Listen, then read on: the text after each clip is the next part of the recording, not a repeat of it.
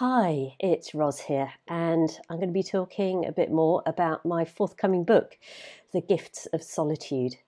And today I'd particularly like to talk about how important it is when you're on your own to be your own best friend. We're now on day 18 of our lockdown in the UK, and quite a few of us will be spending quite a lot of time on our own. And sometimes the voices that come up when we're not being completely bombarded with the usual levels of input from media and conversations and advertising messages and all of the rest of it. When we're not having all of those voices coming in at us, it actually gives an opportunity for the voices in our heads to get a word in edgeways. And some of those voices are kind and some of them not so much. And before you think I really have lost the plot and gone completely bonkers talking about voices in my head, I think if we're honest, we all have them.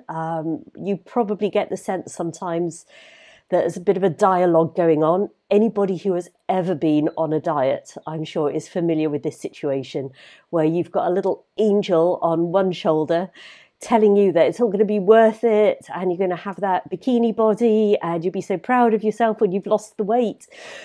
And then there's a little voice on the other shoulder going, oh, you've had a hard day, you deserve a cookie. So that's a very simple example of the voices in your head. We all have them. It's perfectly normal. We might just be more aware of them at the moment because we have fewer other voices in our heads. And unfortunately, the brain likes to pay more attention to the negative, mean, nasty, critical voices than the nice, friendly, encouraging voices.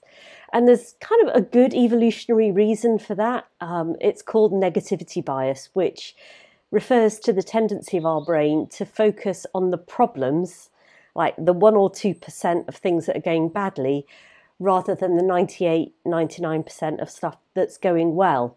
And you can imagine when we were hunter-gatherers, we needed to be paying attention to the negative thing, like the big, scary, long-toothed negative thing that might be running straight towards us, rather than the 99% of the savannah that was looking lovely and friendly. And people who didn't pay attention to the problem in the scene tended not to get the chance to pass their genes on to the next generation. So here we are, after many, many generations of evolution, very highly evolved to pay attention to problems. And inevitably, those negative thoughts do come up in our heads. Some of them are from our past, maybe a parent or a teacher or a boss. Somebody at some point used to say mean things to us about our intelligence or our appearance or whatever. And those voices still sometimes echo around in our heads. And that's normal, but we don't have to attach to them. We could just let them come and let them go. And the other really important thing is to make sure that your voice towards yourself is friendly. Because when we're just on our own, there isn't somebody else there to be nice to us.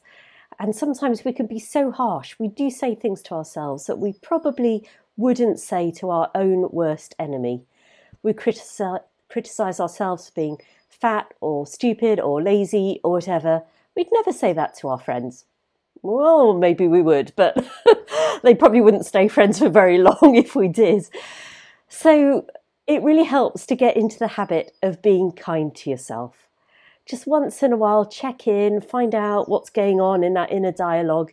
Say something nice to yourself. If you're really finding these times hard, then when you've managed to get through another day and you've done some positive things, take time to thank yourself, to give yourself a pat on the back and say, nice job. There are so many things that you could have done. You could have hit the bottle this evening or this morning, and you didn't. Well done. You reached out to a friend that you hadn't contacted for a while. It was a little bit outside your comfort zone, bit of a stretch, but you did it. Well done. And when we actually, this is going to sound even more bonkers, but when we say it out loud, it's somehow even more powerful than if we just think a nice thought towards ourselves. So if you're feeling a bit low and not getting along very well with yourself, first of all, forgive yourself. It's fine, it's normal. Just go, I understand why this is happening.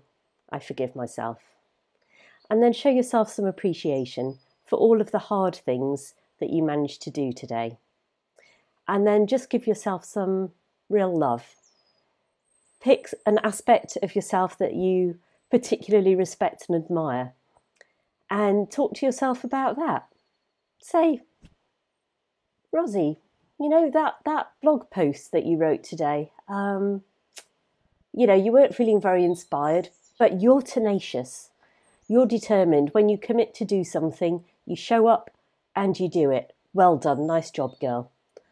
Just say something nice to yourself, because when we're not surrounded by the friends that we're usually surrounded by, with social distancing and isolation, it's up to us to really be our own best friend. So from me to you, sending you love and friendship. I hope you're doing okay, staying happy and healthy and reasonably sane in these trying times. Take care.